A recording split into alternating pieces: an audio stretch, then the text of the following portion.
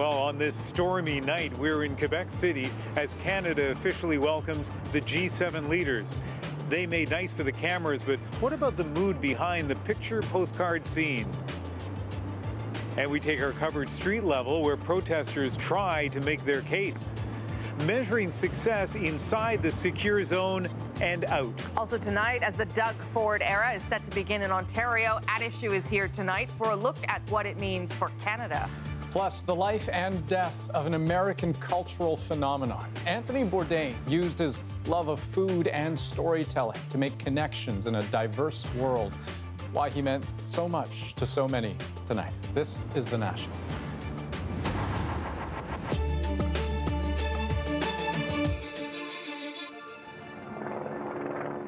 We are in the Quebec capital again tonight, where, as you can probably tell, it's suddenly gotten very windy. While the G7 leaders are meeting 150 kilometers away in the remote Lamal Bay resort area, there has been a flurry of activity here throughout the day, from government officials, media from around the world, and occasionally confrontation between police and protesters. They wanted this to be a day of disruption, but the hundreds of anti-G7 demonstrators who turned out today were outnumbered by police. We'll have more on that in a moment, but first to the summit itself. And on day one of the meeting, all eyes were on Donald Trump. Already the odd man out in the group, he went and picked a new fight even before he arrived. But by this evening, Trump sure seemed to be making nice. Our coverage begins with the CBC's David Cochran. Obviously, trade has been a topic of discussion and will continue to be. But after a week of tweets, tariffs, and turmoil, finally some laughs. Justin has agreed to cut all tariffs and all trade barriers between Canada and the United States. So I'm very happy about that. So I'd say NAFTA's in good shape. But we are actually working on it. A light moment on a heavy topic. Our relationship is very good. We are actually working on cutting tariffs and making it all very fair for both countries. Nice words, but the tariffs are still there and NAFTA is still in limbo. And while the G7 can happily pose for a family photo, this is still a family with problems. Even before he made his way to La Malbaie, the black sheep of that family jolted the G7 once more. They threw Russia out. They should let Russia come back in, because we should have Russia at the negotiating table. He's already started a trade war. He now wants the group to reopen its arms to Russia, which was kicked out of the former G8 4 years ago for annexing Crimea, and is the prime suspect in multiple attempts to hack Western elections. But let's leave 7 as it is. It's a lucky number. The idea of adding Russia flopped with the leaders of the EU. It was flatly rejected by Canada. Russia, however, made clear that it had no interest in behaving according to the rules of Western democracies. The unpredictability highlights the challenges the G7 leaders face in dealing with the U.S. president, who can be tougher on his allies than his enemies. In today's meeting, which sources say were cordial, the other leaders tried to convince the president to drop his tariffs and stop a trade war. So a smiling and joking Trump emerged, the angry tweeter nowhere to be seen. There was even a hint of compromise. Will you come to an agreement on a joint statement? We'll see you guys. I think we'll have a joint statement. And earlier this evening, I spoke to David, who is at the summit site. David, what do we know about what happened in the private meeting between Trudeau and Trump after the cameras left? Well, Ian, officials are saying it was a positive and constructive meeting, and the two leaders have agreed that they would accelerate the NAFTA talks, but we are being cautioned by Canadian officials to take that with a grain of salt. We have heard this before. It hasn't always gone that way, but there is at least a sense after a tough week of goodwill between the two countries while the leaders are meeting here face to face. The question is if that goodwill remains after Donald Trump leaves Quebec and gets back on Twitter. And there was doubt about a final joint communique. What are we hearing about that now? Yeah, the president suggested that maybe there could be a joint statement, but the president says a lot of things that don't often come true. There is deep doubt here amongst Canadian officials that that could happen because there are still deep divisions on two key issues, trade and climate. The U.S. delegation is insisting that the final document has no reference whatsoever to tariffs and trade. The other 6 nations are balking at that. It's a non-starter for them, and that could be what causes them to not have a united statement when this G7 meeting ends. Now, for some, hosting the G7 summit here might conjure up images of past chaos, like those violent protests at the Summit of the Americas in 2001. Well, so far, history has not repeated itself. Not that there haven't been skirmishes between police and protesters, there have been. But other images we've seen today paint a relative calm, rather Canadian portrait. A riot officer chatting with a woman on a bench, protesters demonstrating in front of Tim Hortons. And our Jayla Bernstein was on the streets today where the protesters made their voices heard, or at least they tried to. Here's how she saw the day unfold.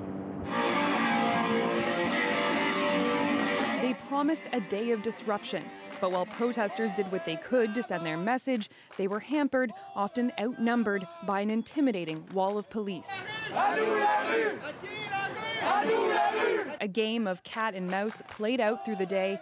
Pop-up demos appeared. Police declared them illegal. This demonstration has been declared unlawful. Protesters dispersed, and then it happened all over again at another flashpoint. Lulls in the action, followed by standoffs. In one residential alleyway, police swept through with a canine unit, cornering protesters at a dead end. At least 3 were taken into custody. But what stood out the most was the contrast. This heavy police presence tracking every move of a small group of protesters. Not what freedom of expression should look like, says this woman. You're here, aren't you, Amnesty International, she says. Amnesty is here, and it doesn't like what it's seen. One of the principles that we believe the authorities should be following is to have a presence that corresponds to the risk. And so we believe that this is not what we've seen today. She's concerned that heavy-handed security is simply shutting people down. Some of them feared coming in the streets even before the G7. What we have denounced, of course, is kind of a climate of fear that happened before the G7, not only from, of course, articles that we found in the media, but also statements on severe security measures. They say the job of police is not just to protect the public, but also the rights of those protesting. And with more demonstrations planned for tomorrow, Amnesty says it'll be watching. Jayla Bernstein, CBC News, Quebec City. Later on the National, more from the G7. For many of those protesters, world leaders won't even see or hear their message. So what motivates them to demonstrate? And he was a chef, a TV host, and a talented storyteller who connected legions of fans with world culture through food. We look at the legacy of Anthony Bourdain. But first, Ontario voted for change, and they sure got it in Doug Ford. So what comes next? A good, hard look at the books, as it turns out. Here's Hannah Thibodeau. He didn't take much time to celebrate his big win. Gotta apologize, my voice is a little hoarse this morning. Just over 12 hours after winning a resounding majority, Premier-designate Doug Ford got right down to business. He and his team started the transition to take over from the defeated Liberals. After a hard-fought campaign, we know the hard work has just begun, but we intend to act fast.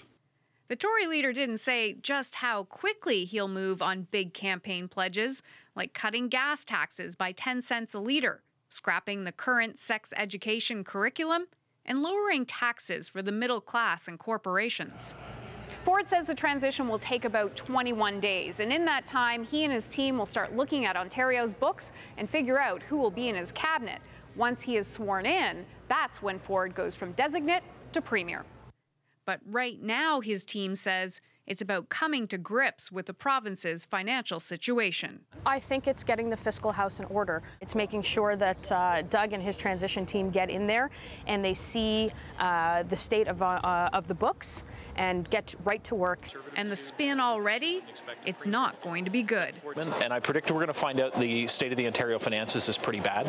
Even if the finances are worse than expected, some say Ford will fulfill all of his promises. I think Doug Ford's the type of leader who will pound the desk when people give him excuses about why things are too complicated or why they can't be done. And Doug Ford's going to say, you're going to lose your job if you don't figure out a way to help me keep my promises. Throughout the more than 4-week campaign, Ford never provided his party's accounting of its campaign promises, leaving some a bit skeptical of this polarizing political leader. People out there have given me a clear mandate, a very clear mandate to govern. We're going to govern. We have a team ready. Ford may have the team ready, but now he'll have to move from campaign rhetoric to governing. Hannah Thibodeau, CBC News, Toronto. With the Progressive Conservatives ending 15 years of Liberal rule in Ontario, Doug Ford could now find himself, possibly, on a collision course with the federal Liberals. Tonight, Catherine Cullen looks at what that could mean for Justin Trudeau's political goals. Justin Trudeau is dealing with one challenging partner right now in the Charlevoix, but when he gets back home, there's a new neighbor to contend with. I've also spoken with Prime Minister Trudeau. Today, Doug Ford sounded like an ally. I said we'll stand united against our neighbors to the south, and I'm very sincere when I say that. But while Trudeau seemed to sincerely get along with Kathleen Wynne, there is clearly plenty of acrimony between some federal Liberals and Doug Ford. He is incapable of governing. Why people would embrace such a manifestly obvious, unqualified candidate for premier. And some of Ford's goals could derail Trudeau's agenda. We're going to scrap the carbon tax. We know that putting a price on carbon pollution drives improvements. Trudeau's plan to fight climate change involves every province putting a price on carbon. And if they don't, the Prime Minister says he'll impose it. Which puts them on a kind of a collision course. I think they're going to be in for a fight. They're going to be in for a fight, certainly in Ontario. Great pleasure. Trudeau's Environment Minister, though, is vaguely optimistic. People say things during the election. I guess we will see what the plan is. Then there's health care. Well, I don't believe in safe injection areas. But the federal government is the one who approves supervised injection sites, and Trudeau's Liberals believe they save lives. And the big news from the last federal budget that the Liberals are eyeing national pharmacare as a pledge in the next election. If Trudeau's plan requires buy-in, especially money from the provinces, it's not clear Ford would be interested in that either. In some ways, Ford may have benefited from having Trudeau's carbon tax to campaign against. In 2019, though, the roles will be reversed. So will Ford be a useful foil for Trudeau to campaign against, or just the guy who foils his plans? Catherine Cullen, CBC News, Ottawa. Okay, so that change from red to blue is sure to put federal-provincial relations to the test, and Trudeau could have some more problems to contend with, too. The fact that a 15-year-old government in Ontario was kicked out so dramatically, down to 7 seats, does that bode poorly for you? I don't see any valid comparison. Quebec's Liberal Party is going into an election this fall, and Premier Philippe Couillard is trailing in popular support. But the province will also be key to the federal Liberals' 2019 re-election strategy.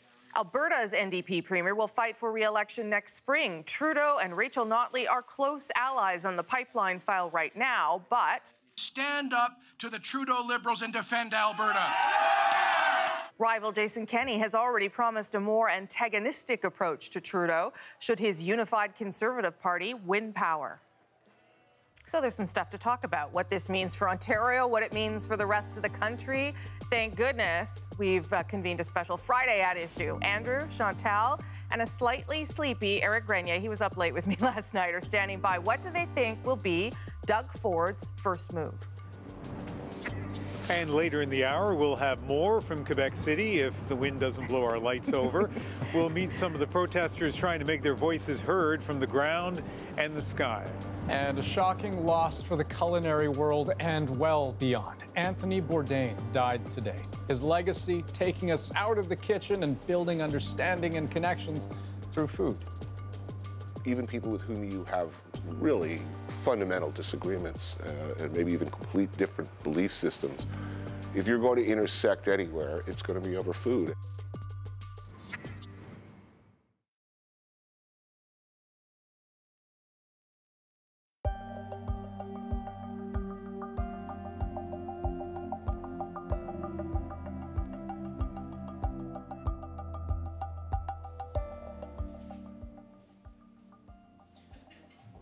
Friends and fans are expressing shock at the death of celebrity chef and TV travel host Anthony Bourdain. He was found dead in a French hotel room today of an apparent suicide. CNN, which aired his popular program, Parts Unknown, issued a statement saying his love of great adventure, new friends, fine food and drink, and the remarkable stories of the world made him a unique storyteller. Bourdain's decades-long career took him around the world, and he always seemed to find a way to take us all with him wherever he went, including Canada. The CBC's Stephanie Skandaris looks back at a life lived to the fullest. Here we are, boys, at the asset of the universe. Anthony Bourdain was never afraid to speak his mind. Country, middle of nowhere, Newfoundland. And when he paid a compliment, you knew it was real. Because let's face it, Newfoundland is incredible. To the Queen.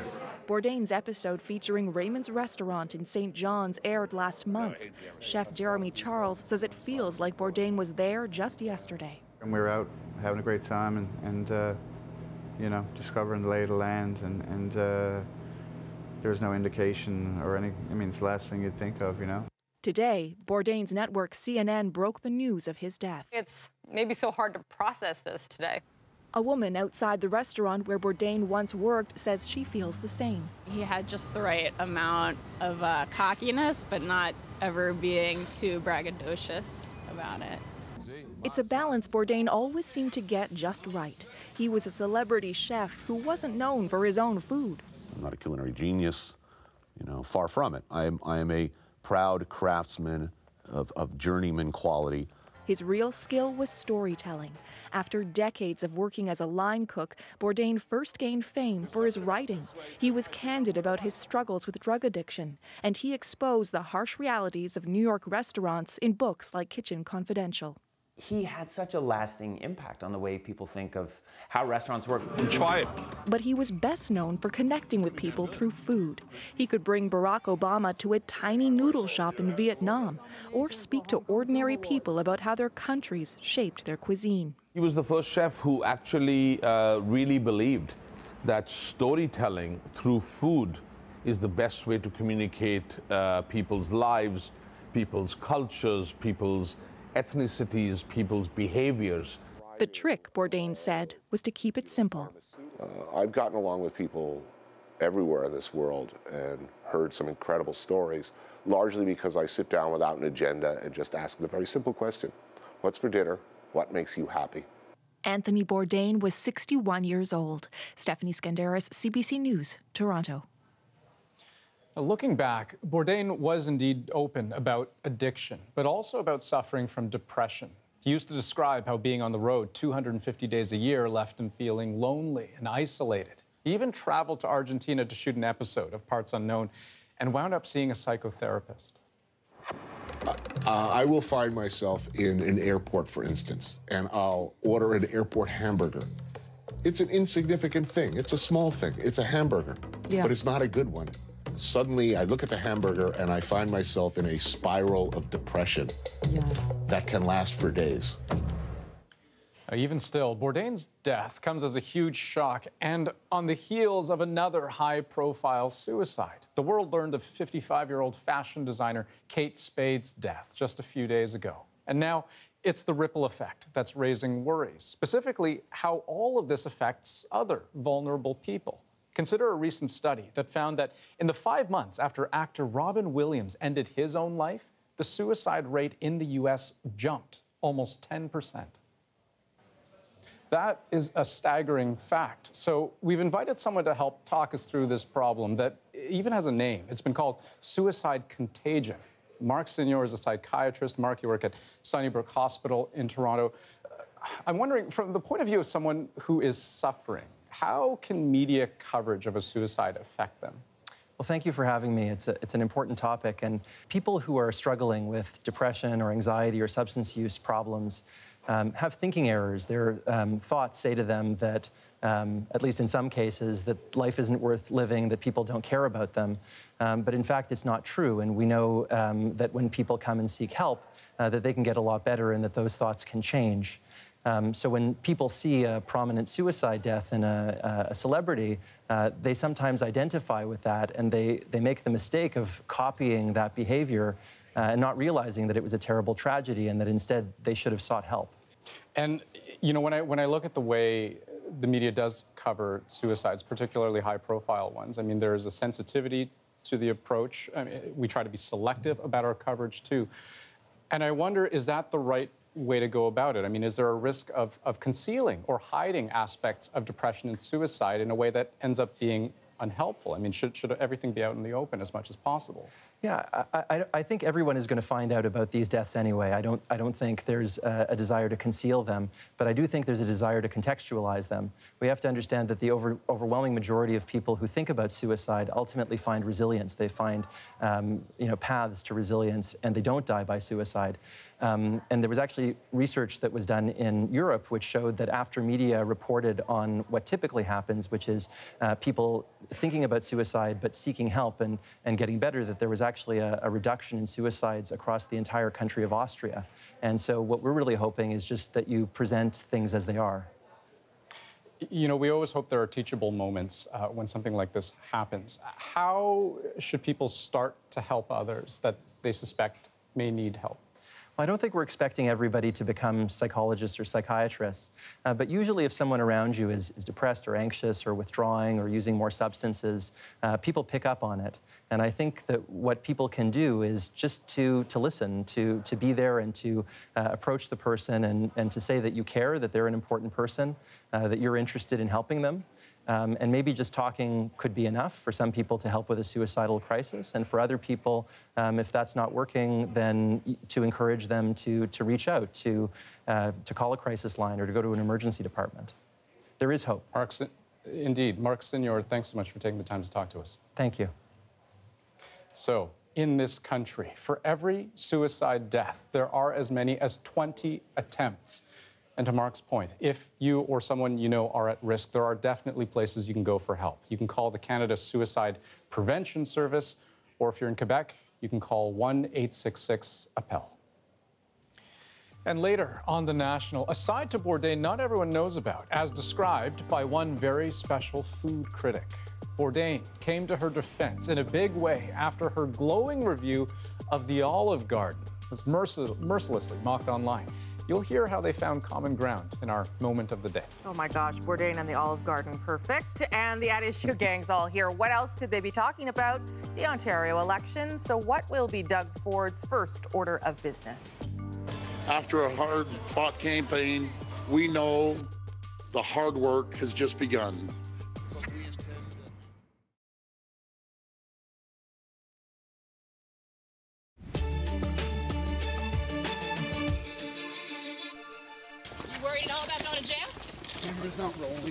Tonight on The National, more legal trouble for the U.S. president's former campaign chairman. Special counsel Robert Mueller hit Paul Manafort today with new obstruction charges for allegedly trying to get witnesses to lie for him. That's on top of the criminal charges he already faces for his foreign lobbying work. Also charged with obstruction today, Manafort's longtime associate, Konstantin Kilimnik. He's said to have ties to Russian intelligence, something he has denied. Certainly his memory is very popular now. I'm thinking about Muhammad Ali. So that was President Trump earlier today saying he's thinking about a posthumous pardon for the boxing legend. Ali was convicted in 1967 after refusing military service in Vietnam. But in a statement, the Ali family's lawyer said thanks, but a pardon isn't actually necessary. Ali's conviction was overturned almost 50 years ago. And former NBA star Dennis Rodman has put an end to the speculation, announcing he will, in fact, be in Singapore for the upcoming summit between Trump and Kim Jong-un. The U.S. president said he was not invited to the meeting, but Rodman, considered a personal friend of Kim's, says he'll be there to provide, quote, whatever support is needed. The summit is set for next Tuesday, June 12th, local time, which is Monday night here in Canada.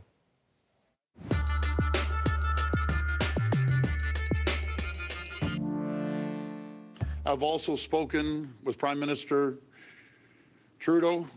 I've laid out my priorities for the people of Ontario. I made a commitment to work closely with our federal partners to support them with the ongoing negotiations with our neighbours to the south, and work together to deliver on our plan for the people of Ontario. I told the Prime Minister that we will make Ontario the engine of Canada once again, and what is good for Ontario is good for Canada. That was Ontario's Premier-designate Doug Ford the day after his party swept into government, a result that many expected. But could it signal a growing divide in the country between provinces? What does it mean for Ontario? What does it mean for Canada? At Issue is here on a rare Friday night to dig into it. Andrew Coyne is in studio with me, and so is CBC's poll analyst Eric Grenier. He has barely slept, but he's here anyway. And Chantal Hébert is in Montreal. There's a lot going on politically, but we're just going to do the whole panel on Ontario because it was such a big night. I'll start with you, Andrew. Let's start with the Ontario part. How big a shift are we going to see in this province? Nobody knows. The Conservatives under Doug Ford ran on a very vague and shifting platform. Some parts of it were from the previous leader, Patrick Brown. Some parts of it were improvised on the fly. Very hard to read exactly what their numbers meant. So they've got lots of latitude. Vaguely speaking, it was somewhat more conservative than the other parties. It may prove to be forced upon them to be more conservative because the province's financial situation is so dire. So there's already speculation about which of his extravagant spending promises he's going to have to abandon, for example. It's certainly going to mean differences in tone and style. Yeah. Chantal, how about you? What do you think Ontario looks like, I don't know, 12 months from now even? Oh, that's a really good question, and I don't think that any of the people who voted one way or the other yesterday have a clear idea of what it's going to look like.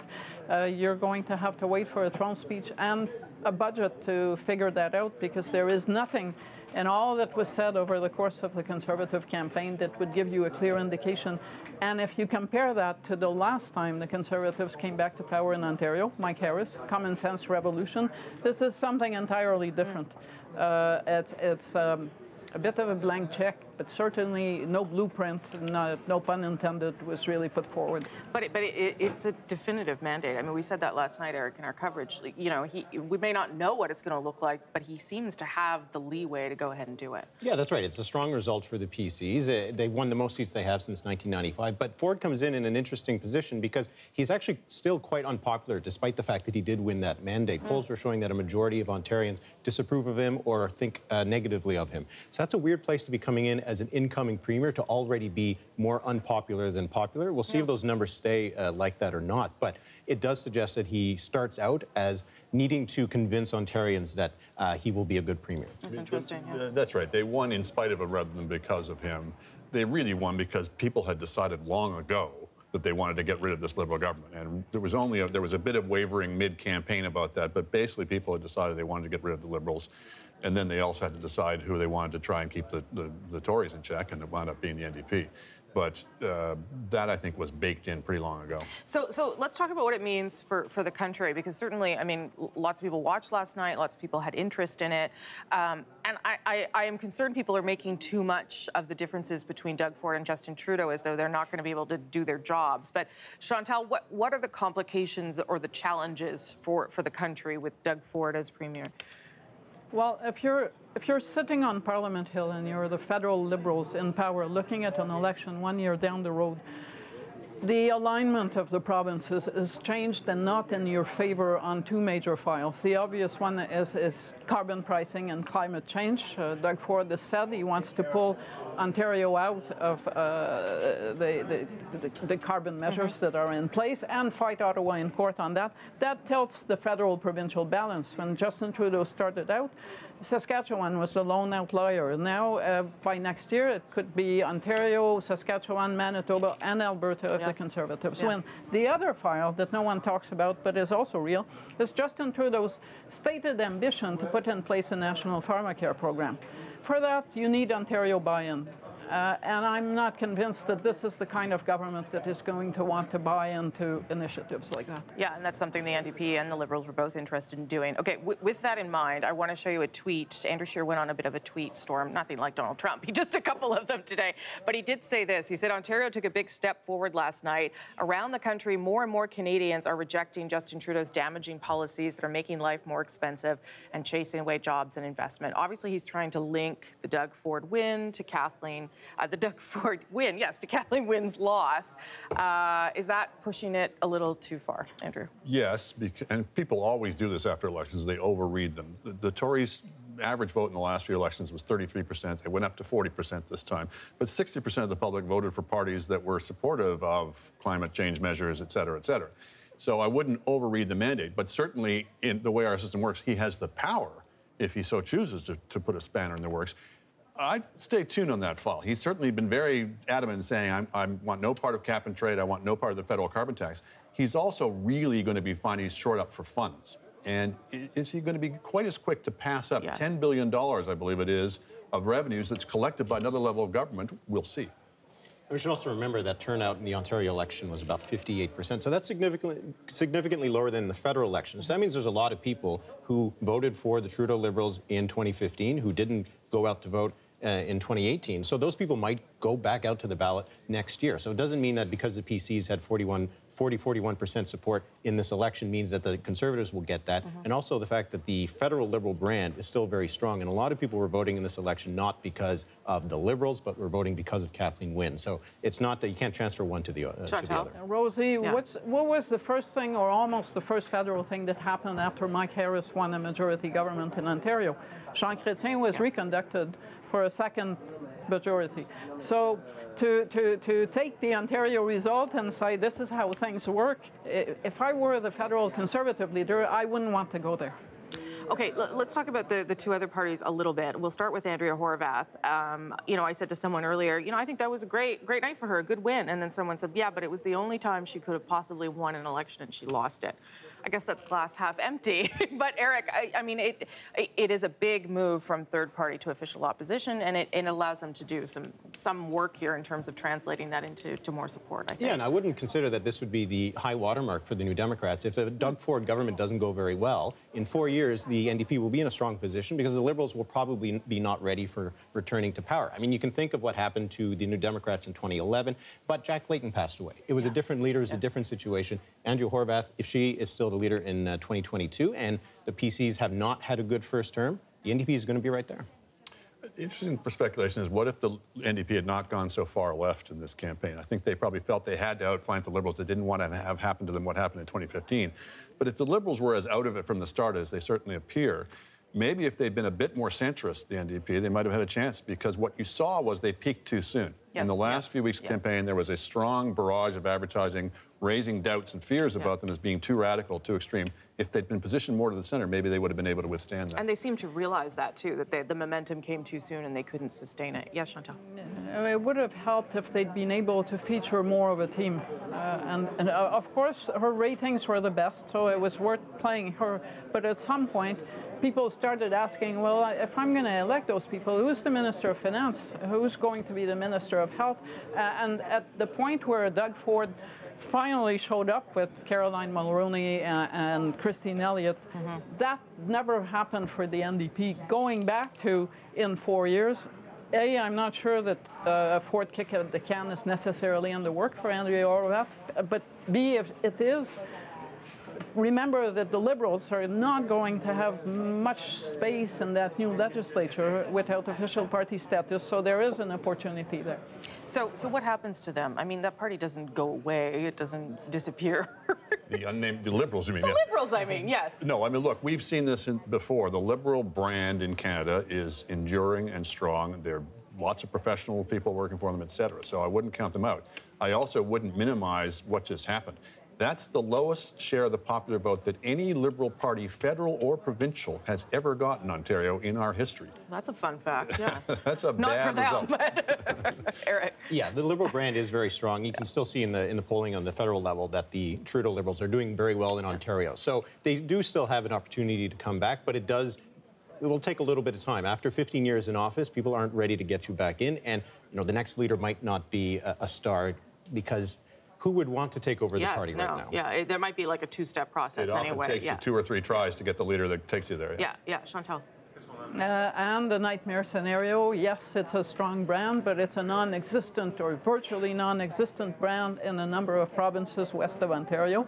And it does exist, the Liberal brand in BC, but let's agree that it was a Conservative party that borrowed the name a few decades ago. So there is cause to worry for the Liberals in this dismal result. Okay, we only have like a minute left, but the one thing that you would expect to see Doug Ford do first, and I don't mean name a cabinet, I mean in terms of some sort of policy move that might shake things up. You want to go first, Eric?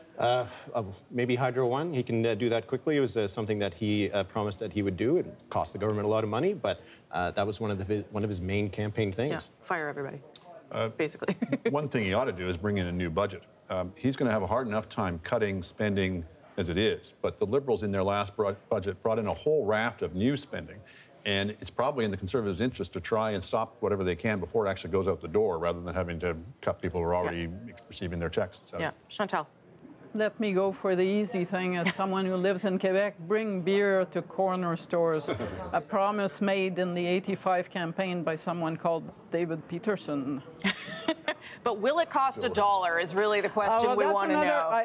I didn't say $1 beer. I said just bring it. You know, some of us managed to survive a society that does that. I know. I regret every day that I left Quebec for that reason alone. His slogan is Ontario's open for businesses. Again, I'd like to see Ontario's open for fun again. Oh, that's so unexpected from Andrew Coyne. Okay, thank you all very much. Good news for people who love politics as much as us. At Issue is also a podcast. You get extra content and, of course, the main panel in podcast form every week. This week, the Senate passed the Cannabis Act bill with a few changes. What's next on the road to legalizing pot? Look for it on iTunes, any major podcast app, our website, cbcnews.ca/The National. Just ahead on The National, we'll take you back to Quebec City, where, if you're keeping track, we seem to be in the middle of a full-out gale, and where protesters go all out to grab the eyes and ears of world leaders. We'll ask about their message and their tactics. Attention, attention. This demonstration has been declared unlawful. That's a way of fighting back. It's one of the only outlets they have, and in my opinion, it's legitimate to have those sorts of confrontations when appropriate. So solidarity to the people on the front lines, honestly, good for them.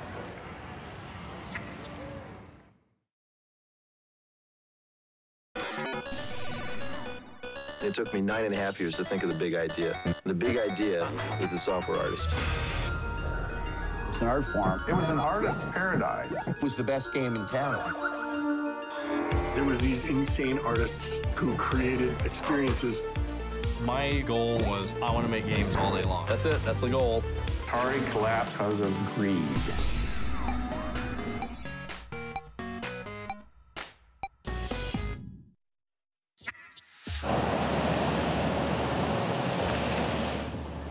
Here looking at some of the world's most powerful leaders being whisked through the streets of Quebec City on their way to dinner. Of course, we can't see them. They're sealed away in closely guarded vehicles. And if you were there, they probably wouldn't see you.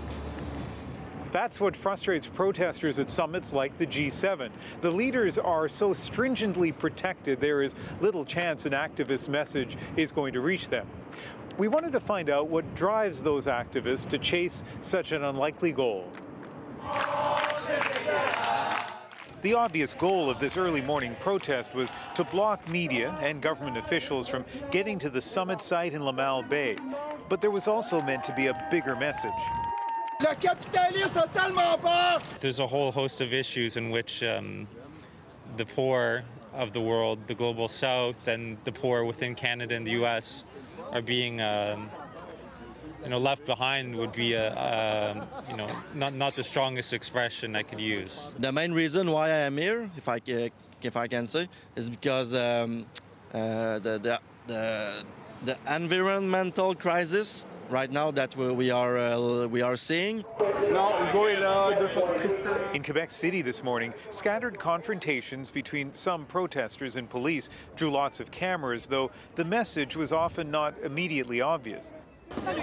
Same here, though the gentle vibe at this picnic was a lot different. It was billed as a place for activists to gather, but most people here wouldn't talk to reporters. Tessa, who only gave us her first name, explained why she made the 3-hour drive to be here during the G7. The goal is to make connections with people and maybe start grassroots organizations and maybe take more actions, maybe even direct actions, who knows. I mean, I have no confidence in the current government. I don't think many people here do, so we'd like to see some changes there. And if we can discuss those changes together, I think we could come up with good answers. There are skirmishes going on between different protesters and riot police. You might see the riot police coming by every once in a while. How do you feel about those kinds of confrontations? Well, I mean, I'm not personally doing those things right now, but I don't know. These people, that's a way of fighting back. It's one of the only outlets they have. And in my opinion, it's legitimate to have those sorts of confrontations when appropriate. So solidarity to the people on the front lines, honestly, good for them. Girls left behind, not this time. These young women from across Canada were hoping their symbolic grad celebration would get lots of attention. It's sponsored by the Canadian charity World Vision. They want to highlight the need for girls in the developing world to be able to get an education. All of you are obviously so committed. On the other hand, not a lot of media, not a lot of attention, and certainly no leaders. Yeah. What impact do you think this is going to have?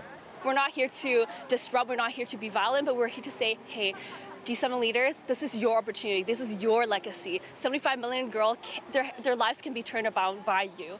And so even though there aren't a lot of people today, there's the media, there's our voice, our media, and there are a lot of people that are backing us up. It's not an easy thing getting your message across. Just ask the Council of Canadians, who created this gigantic sign designed to be seen when, or more to the point, if leaders flew by. Perhaps one or two of the leaders at least will get to see it at a certain point because, again, we think it's important that they hear something from civil society when they're in their protected, fenced-in, privileged meetings. As unusual as that sign was, the biggest surprise from protesters today was probably how quiet it was. Outnumbered in Quebec City by the many police clad in riot gear standing guard. Hey, Rosemary, both you and I were here for the Summit of the Americas back in 2001. So much chaos on the streets in this area, around the hotels, clouds of tear gas, and so different this time around. Yeah, it's so unusual and actually quite surprising. I mean, I guess in a good way. I remember not even being able to walk home because of the pepper spray in the air. Yeah. All right, it's windy enough. I'm going to send you off and you can go enjoy a nice Quebec City restaurant and be safe. Thank you for your coverage, Ian. Our moment of the day is next. We hear from a restaurant critic from Grand Forks, North Dakota, who met Anthony Bourdain after he defended her review of, get this, the Olive Garden. It was nothing that I ever would dream about. It just was something that just happened. But Anthony Bourdain took it upon himself to befriend me, and he liked what I was doing.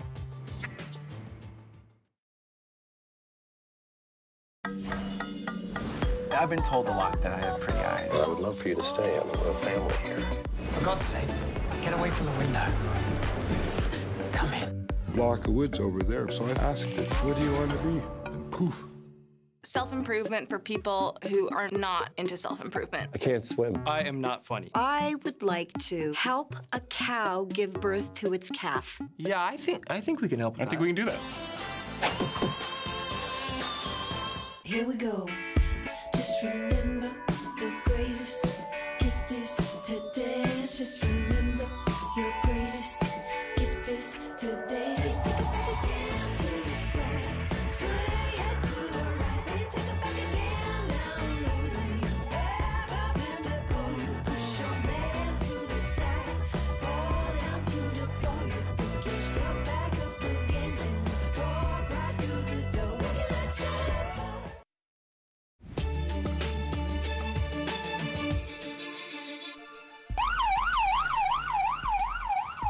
Tonight on The National, we're keeping an eye on Guatemala's Fuego volcano after another active day. More evacuations were ordered after it once again spewed lava and ash.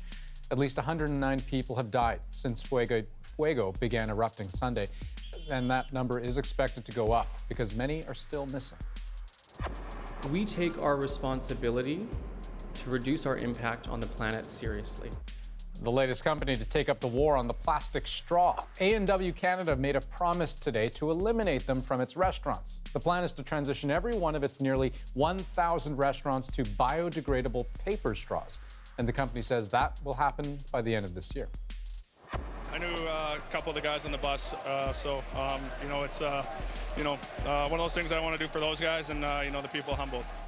And what will be a very special visit for a hockey town struck by tragedy. That was Washington Capitals forward Chandler Stevenson saying he hopes to bring the Stanley Cup to Humboldt, Saskatchewan. As is tradition, each player of the winning team gets the chance to take the cup to his community for a day. And Stevenson, originally from Saskatoon, wants his day to be in Humboldt. No date's been set just yet, though. Okay, I want to read part of a very famous restaurant review for you. The chicken Alfredo was warm and comforting on a cold day. The portion was generous. My server was ready with Parmesan cheese. Now, that's just a small part of a glowing review written by food critic Marilyn Haggerty about the Olive Garden. Now, this was back in 2012, a review for the Grand Forks Herald in North Dakota. That review was mercilessly mocked online, but the man who came to the defense of her Eat Beat columns, Anthony Bourdain. And we caught up with Haggerty today. That is our moment. And next thing I know, they were telling me I was viral. I didn't know if that meant I was sick. When Anthony Bourdain said the Eat Beat was okay, I think a lot of people changed their minds and they said, yes, we like the Eat Beat. He asked me to have coffee with him, and I think he kind of wanted to know whether or not I was kooky or what. After we had coffee, he asked if he wanted to put together a collection of my Eat Beat columns. Anthony Bourdain took it upon himself to befriend me, and he liked what I was doing. Today, greatly saddened by his death. And Rosie, it wasn't just the Olive Garden that she reviewed. She reviewed her local KFC, Subway, Taco Bell, McDonald's. But I've read the reviews. I read them today. They are wonderfully earnest, wonderfully detailed. And Anthony Bourdain, the kind of guy who saw value in that. Yeah, he always said it didn't matter what the food was. It was actually about the context, the moment of sitting down together and breaking bread and sharing that experience, whether it was Taco Bell or the Olive Garden. That's The National for June 8th. Good night.